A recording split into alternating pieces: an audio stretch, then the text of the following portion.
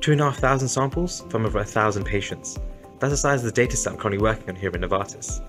Now, as a data scientist in immunology, my work contributes to developing our understanding of both the fundamentals of immunological diseases, but also the patient populations in which those diseases manifest. And thanks to the fantastic resources that Novartis possesses, my team and I have the ability to apply state-of-the-art statistical tools and machine learning models, which in turn enables impactful research to be conducted efficiently, paving the way for the development of novel therapeutics. The culture around the department is fantastic. It's very collaborative, with people with different specialities coming together to achieve a common goal. So you're never far away from someone willing to help you implement a novel approach.